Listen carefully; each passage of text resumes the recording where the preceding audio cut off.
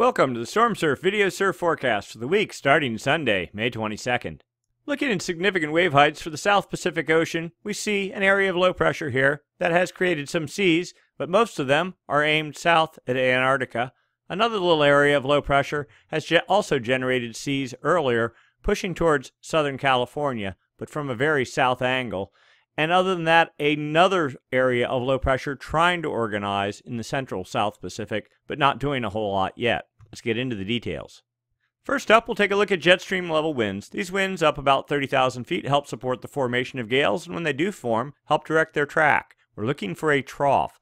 That is a dip, or in this case, sort of a push to the north in the jet stream in the southern hemisphere. That would create a clockwise flow aloft and down at the surface, which is the hallmark of low pressure in the southern hemisphere. And of course, low pressure can generate winds. Winds generate seas. Seas, as they move away from the fetch area, generate swell, which ultimately results in surf when it hits your beach. So, as expected, upper level trough, low pressure, actually cut off low here, just east of New Zealand, previously was in the Tasman Sea and has generated rather large swell pushing towards Fiji and starting to hit at this moment. But for right now, the jet is now displaced well to the south, pretty much cutting off all energy from this area. Now we have a bit of a trough trying to organize right here. That would help support low pressure development, and then that's about it. Let's put this into motion, see what happens. As we get into about Monday or Tuesday, notice the trough gets better defined here in the southeast Pacific with 150 plus knot winds pushing up into it, offering some support for gale development. Now that trough is a bit steep, but not cut off even into Wednesday, and then Thursday it finally cuts off. Notice the flow goes this way underneath the trough, but still some circulation going on. And then that eventually just sort of peters out. And then we have a very split pattern with the northern branch here running around 28 degrees south, and the southern branch down around 60 south and not doing a whole lot. We'll roll this out again. We're at Friday now, and we continue on, and then we get into Sunday. And still, it's sort of the jet is trying to push a little bit to the north here, but not enough to really create a trough, and certainly with not enough winds to do anything of interest. Let's go take a look at surface level winds now. And here we are, surface level winds, surface level pressure, pretty much as we surmised by looking just at the significant wave height chart. Low pressure here, just east of New Zealand, but again, all the fetch is aimed, if anything, at New Zealand, and certainly not to the north in our direction. Another little area low pressure trying to organize here in the southeast Pacific, and then another cutoff low here that we saw, but nothing producing fetch of interest at the moment. But that quickly changes by this evening and into Monday. Notice an area of 40 to little tiny area, 45 knot winds pushing due north. So California is right here at about 120. So aimed right at California, not particularly strong, not particularly large, but fetch is fetch, we'll take it. Now, not really aimed at Hawaii, which is over about 155 west and well north of here. So we'll just roll this out. Fetch continues. Secondary fetch develops on Monday night with a little pocket of 45 knot winds, but mostly just 35, maybe 40 knot winds. Again, pushing well to the north and lifting north too into Tuesday night. And then Wednesday, yet another little patch of fetch develops. Same thing, and actually pushing almost northwest Wednesday night. This is sort of an evolving situation. The models have changed. Now, California, remember, about 117 west is where it cuts off, but this fetch is in the swell window, and then it fades out, and we're out. And then we're looking for something new. We see some fetch here into Saturday, a week out, but all aim pretty much due to the east. You want something more to the northeast to really produce meaningful swell. And then we roll out 180 hours and things get rather quiet, as surmised by looking at the jet stream as well. Let's go take a look at significant wave heights. So here we go. We're actually stepping back in time to Thursday, the 19th of May. Focus right now is here in the Tasman Sea and also a little patch off of Chile here. Put this into motion. Here is this storm we talked about, producing in the low 40-foot seas. What is that? Almost 42-foot seas there on Friday morning. And that was about it. But notice it lifted well to the northeast. with Fiji right up in here.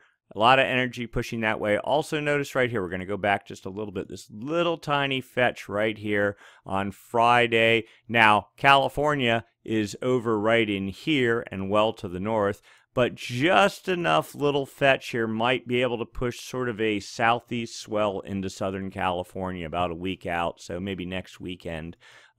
Nothing significant. You see there, what's that, 22, 24, 26, 28 foot seas. That's maybe good for a 15-second period swell at its peak.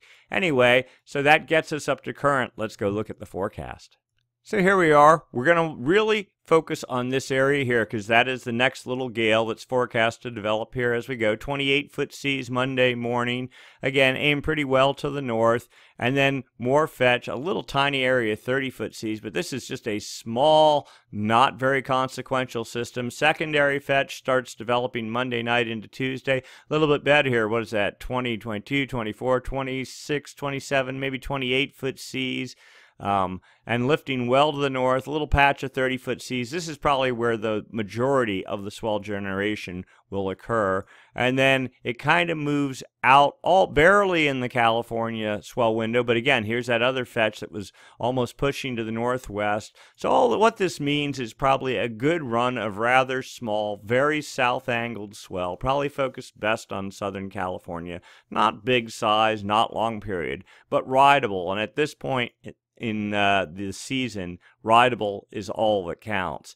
And then we're moving out into next weekend and things. We see some fetch down here or some seas, but nothing of any particular interest, and things get rather quiet again. So basically one gale lasting for 3, maybe even 4 days, good for some swell, but nothing significant. Let's go take a look at the northern hemisphere. And this will be rather quick. Just look at significant wave heights for the North Pacific Ocean. We'll roll through this. There's just not a whole lot going on. It's one little area fetch here, but it's all aimed to the north. 18-foot seas or so, 19-foot seas, and theoretically some energy to wrap around the slow and maybe get a little tiny area of 20-foot seas on Wednesday evening. That would be good for maybe some 12 or 13 second period small swell for Hawaii because it's rather far away. And then things die off. Wind swell for California, yes, you can see it on the charts here. Nothing significant, but just something. Wind swell, it's either wind swell in northern and central California this time of year or Southern California and southern hemi swell for places north of there and Hawaii. So for now, the northern Pacific is effectively asleep. Let's go take a look at long-term projections. We now move from an El Nino-dominated pattern to the typical backlash La Nina, now in control and expected for the next year. Let's get into the details. First off, take a look at winds over the Kelvin wave generation area, really from here, 135 east out to about 170 west, right in here. We see trades, east winds, no sign of west winds, clearly no indication of the active phase of the MJO, and for that matter, no signs of El Nino anymore. Here are wind anomalies for this area, and you see pretty much a neutral pattern, which is actually good. Trades are not stronger than normal, which would suggest La Nina. But you can see here, one, cool water taking over this area, and cooler than normal anomaly-wise, so that suggests the development of La Nina.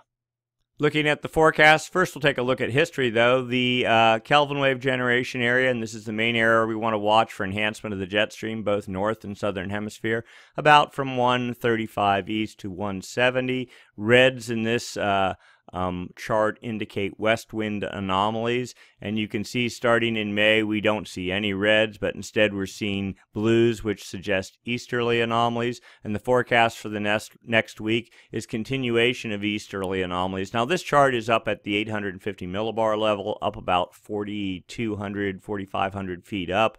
Down at the surface, all our data is suggesting that these east anomalies are not actually manifesting, but it's just dead neutral.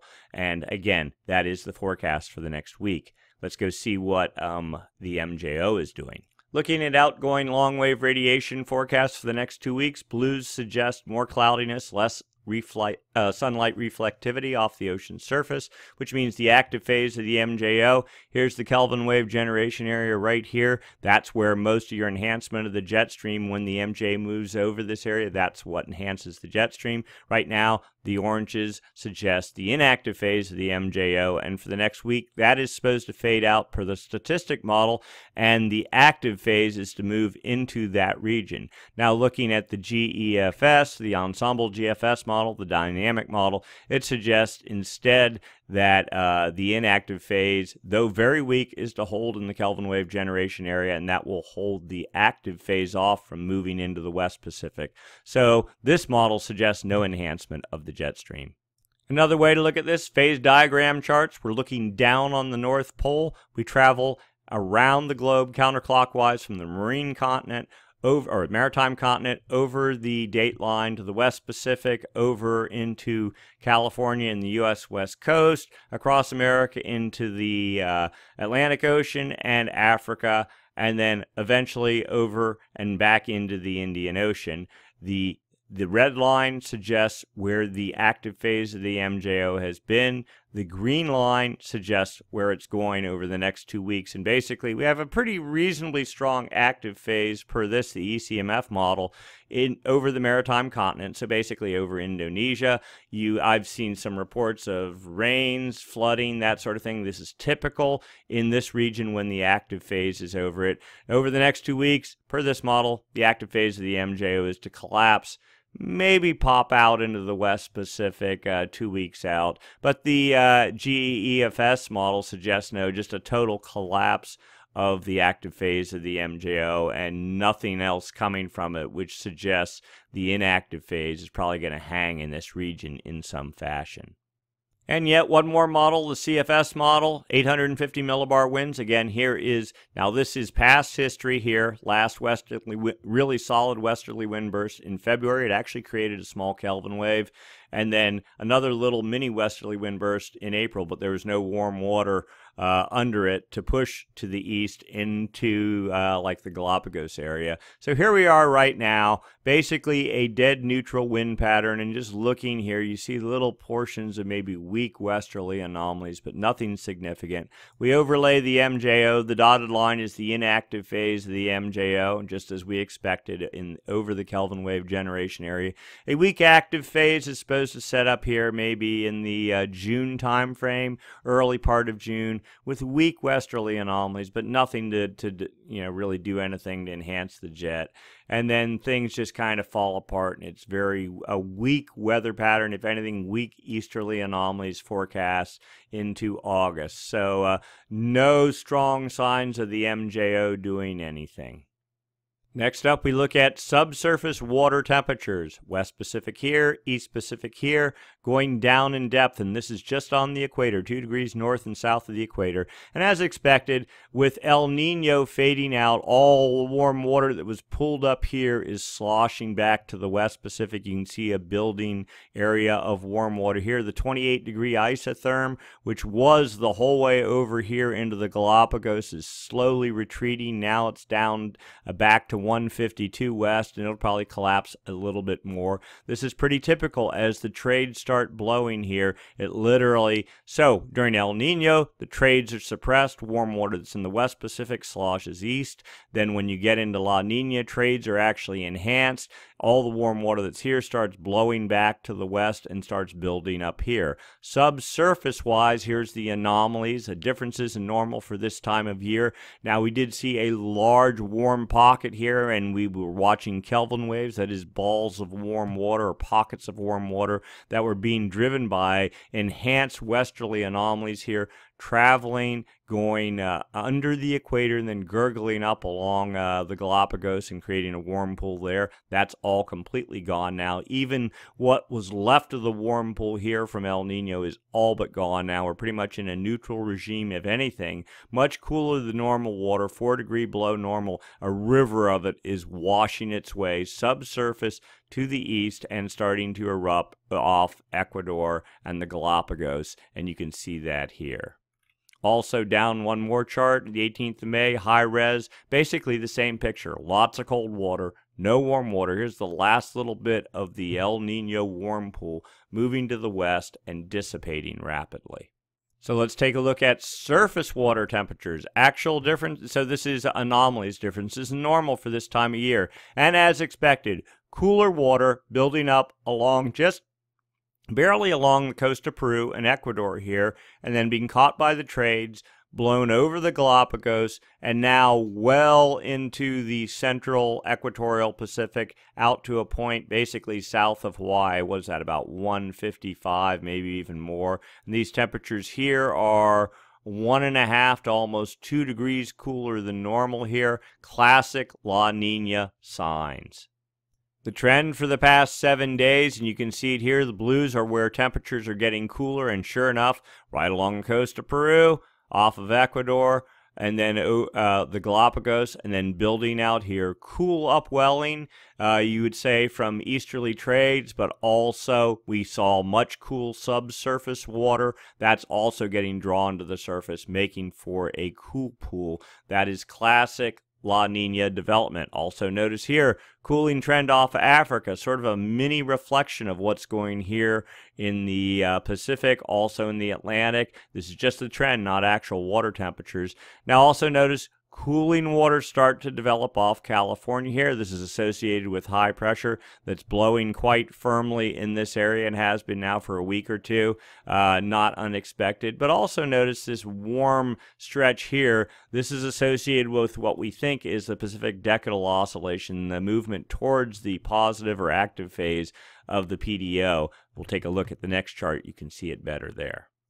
And here's again a more drawn-out view of the anomalies.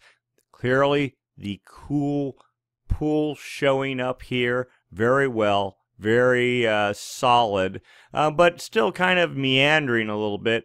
Leftover El Nino warm water north and south of it. And also now notice the cool pool, though the trend is cooler here, it's not it's still pretty much normal water temperatures south of Africa here. Now here's the PDO thing we were talking about. Cooler water here, warm water lifting up into the Pacific Northwest. If this holds into the fall, this would be a very good sign. Even though La Nina is going on, if the PDO is active, it might suppress the evolution of La Nina, shorten it, make it not as strong. I mean, we're still in for a year or two of not such good support from the tropics here, but still, it would help mute it somewhat if the PDO were active, so something to watch for.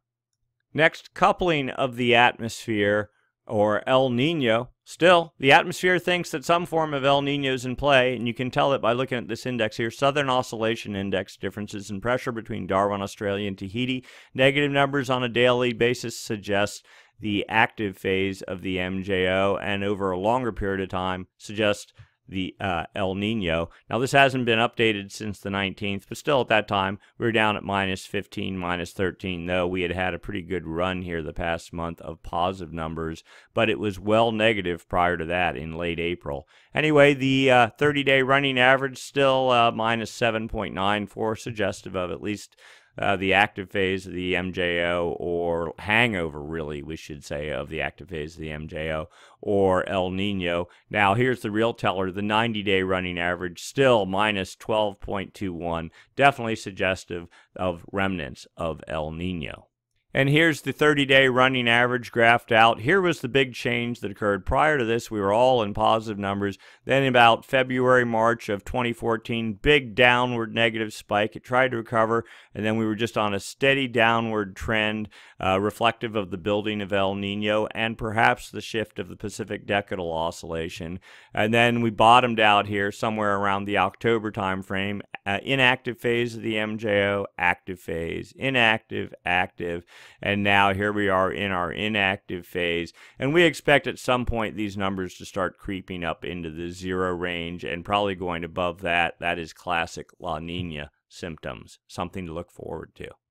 And then the ESPI index, rather than using barometric pressure, this calculates total rainfall, deviations from normal, north of Darwin, and then in the area here roughly north of Tahiti.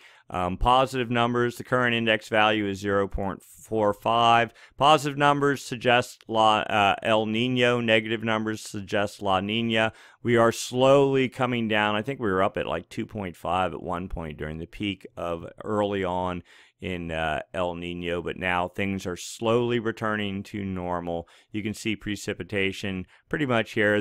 For whatever reason, the anomaly chart is not showing. But anyway, a slow decline in the ESPI.